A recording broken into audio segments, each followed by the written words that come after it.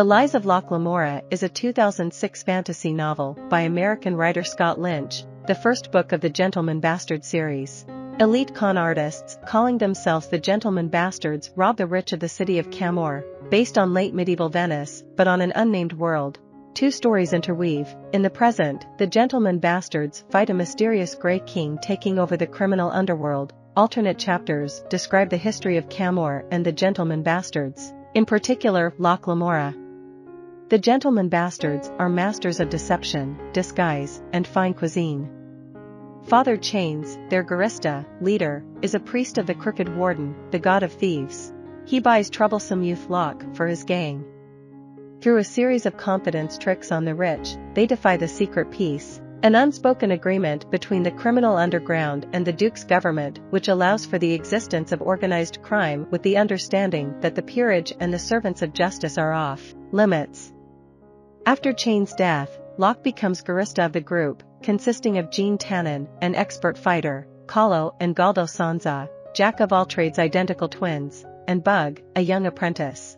Their wayward female associate Sabetha is mentioned, but resides elsewhere during the events of the novel.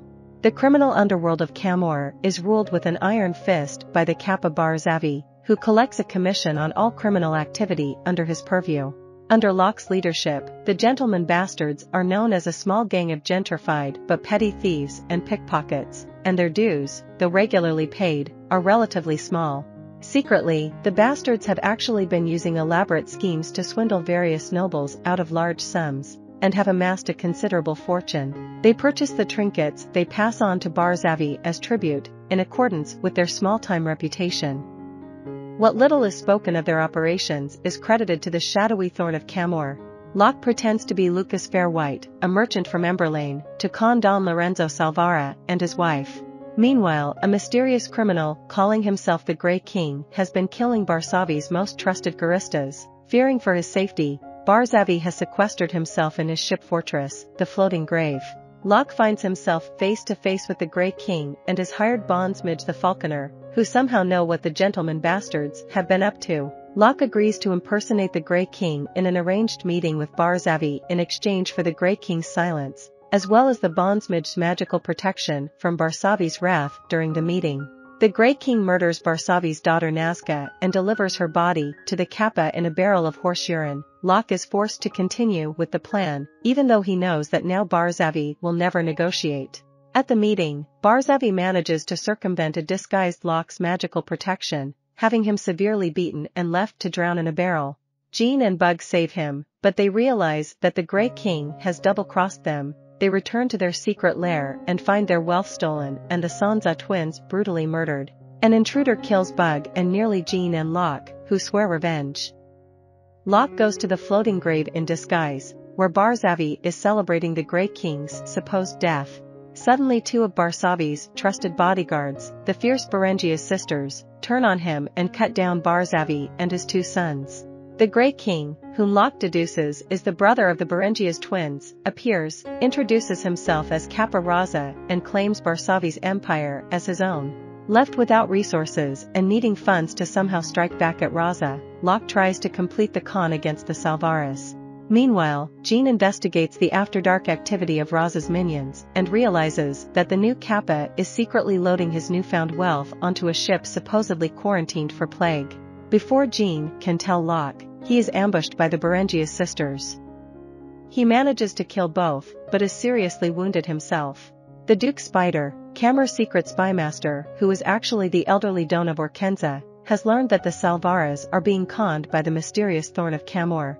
She and the Salvaras lure Locke to the Duke's annual celebration, and he barely escapes. Returning to their hideout, Locke finds Jean incapacitated by the bondsmidge sorcery, which relies on the use of Jean's true name. Locke, whose real name is not known, overpowers the Falconer and tortures him for information. Wary of revenge by other bondsmidges should he be killed, Jean and Locke remove his fingers and tongue so he cannot gesture or speak spells, leaving him alive but insane. Kappa Raza has planned his revenge against Bar Zavi and the nobles of Camorr since childhood, when his parents were murdered as collateral damage from the secret peace. To destroy the peers, he gives the Duke of Camorr 4 sculptures, actually time bombs filled with a substance that will cause all of the nobles and their children present at the celebration to slide into permanent mindlessness.